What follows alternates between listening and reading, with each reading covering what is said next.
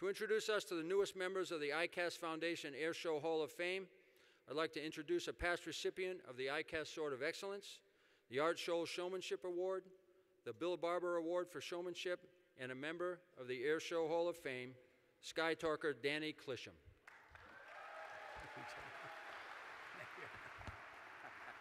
Thanks a lot.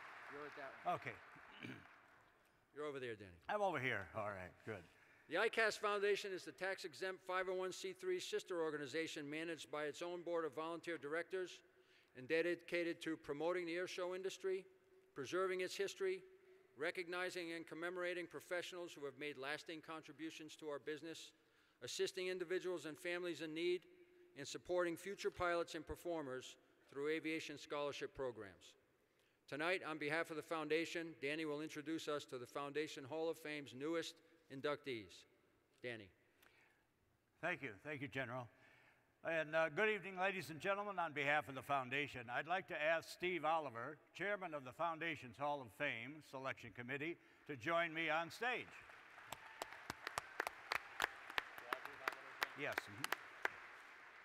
On behalf of the ICAS Foundation, I want to thank everybody, past, present, and future, who have supported us and has allowed us to present over $100,000 worth of scholarships.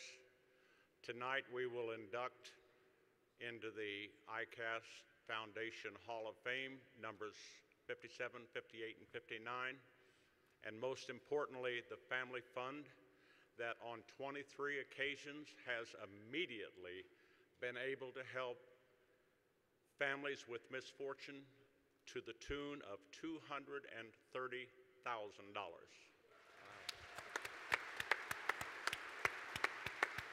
Thank you. Thank you. Congratulations. Thank you, Steve. Thank you.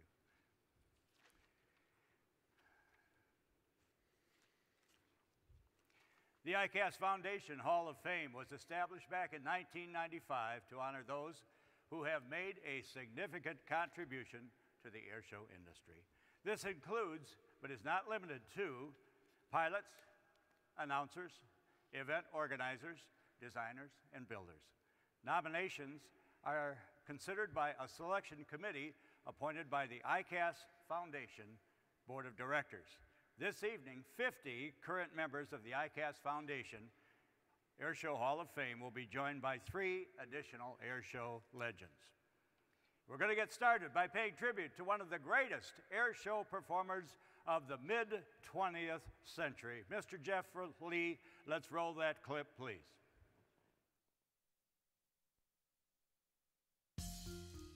Bill Adams was blessed with unique talents that helped him become the country's top air show performer throughout much of the 1950s and 1960s. He had the swagger and flair of a natural-born showman, effortless and engaging charm, superior airmanship, and an inherent ability to generate abundant and positive media coverage. In other words, the full package. Early on, Adams ushered in a new era of air show flying, proving that a performer's ability to connect with reporters and spectators while on the ground was just as important as his ability to fly the airplane. Adams was among the first to recognize how powerful a tool a performer could be in generating pre-show news coverage, which could help increase ticket revenue. And he became a master at it. Adams also helped to professionalize our business. He was among the first to land a national sponsor, and he flew to each air show site with multiple aircraft and a full team of support professionals. A thoughtful and astute businessman, he proved that performers should be able to both pursue their passion for air show flying and to make a decent living at it. But Adams was above all else a skilled and entertaining barnstormer, expertly putting his 450 horsepower Stearman through its aerobatic paces at hundreds of air shows throughout the United States for more than a decade.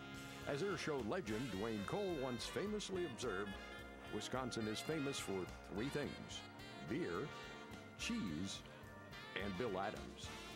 Ladies and gentlemen, the newest inductee into the ICAS Foundation Air Show Hall of Fame, Bill Adams.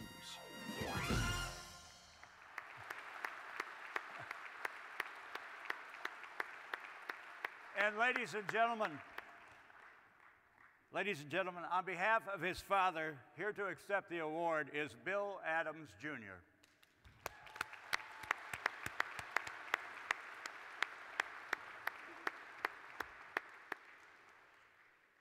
Thank you. I'd like to thank the Foundation's selection committee, the late Bob Nance for saving the NBC footage, and a very special thanks to Mr. Sonny Everett for locating that footage and seconding this nomination. We are forever grateful to you. Aerobatics and airshow teams have produced some of the greatest men and women, many in this room, and accomplishments the world has ever seen. It is an honor to stand before you and witness this incredible space being made for my dad in his life of flying. He was a humble, self-made man, born in 1925. With just an 8th grade education, became a commercial pilot that flew air shows all over the United States. In 1952, he began his career with Cole Brothers Air Show and performed for them for 10 years. Also, when dates allowed, he flew for Bill Sweet's national air shows. In the winter of 1962, he formed Bill Adams Air Show, and by 1964, it was one of the most highly sought-after air shows in the country. As a teen, I remember August 1964, the Beatles performed in Cincinnati to an audience of 14,000. 2 days later, Bill Adams Air Show performed to a crowd of more than 30,000.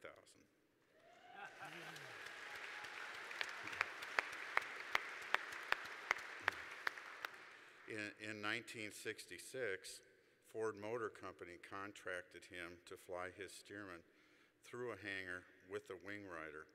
It was filmed as a commercial for a large dealer convention, and I would pay $2,000 if anybody can find that film. He also appeared on 2 nationally televised sports programs, CBS Sports Spectacular and NBC Sports in Action. For the duration of his career, he strived to be and was a great ambassador of aviation and a major contributor to the success of air shows.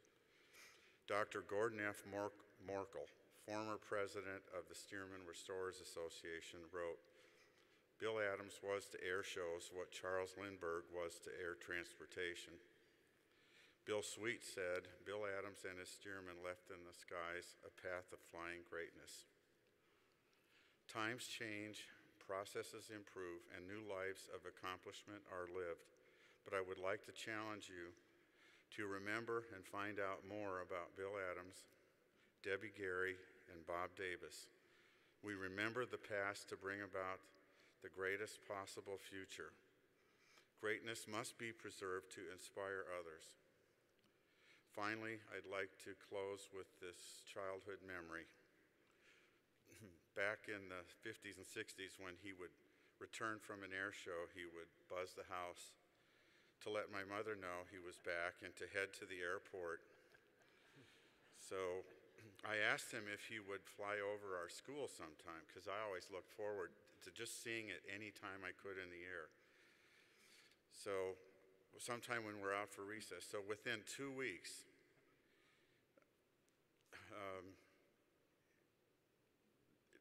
just past the very far end of the playground, we could hear an airplane coming. And over a riverbed, below treetop level, upside down with smoke on, I couldn't believe it. I didn't expect that. Just flying over right side up, I would have been so excited. But all my classmates, everybody, it was an elementary school. I couldn't believe it. I was so proud. And at that moment, I was the coolest kid at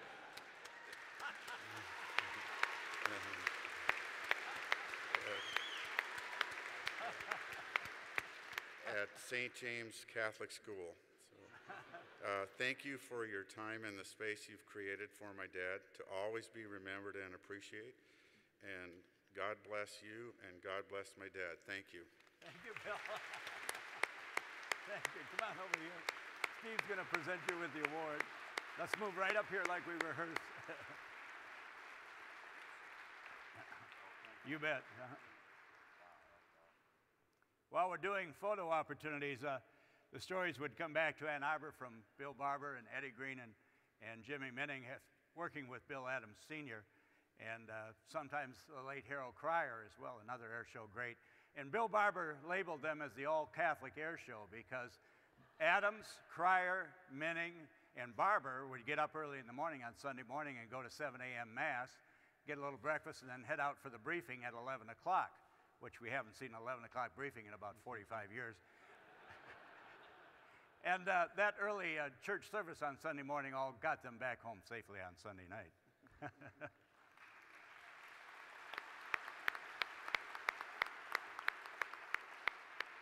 Now we have the opportunity, so many family members of Bill Sr., Bill Jr., and Bill III are making their way up on stage. They've come from all over the country, and they were an integral part of his life, either wives or fathers or brothers and grandsons. So we're going to bring them all up here. And I'd like you to observe this, if you will. If you ever want to see what Bill Adams looked like when he was alive, Bill Adams III is a spitting image of his grandfather, and that is no exaggeration. All right, you folks come on up here. We'll get a nice photo shot.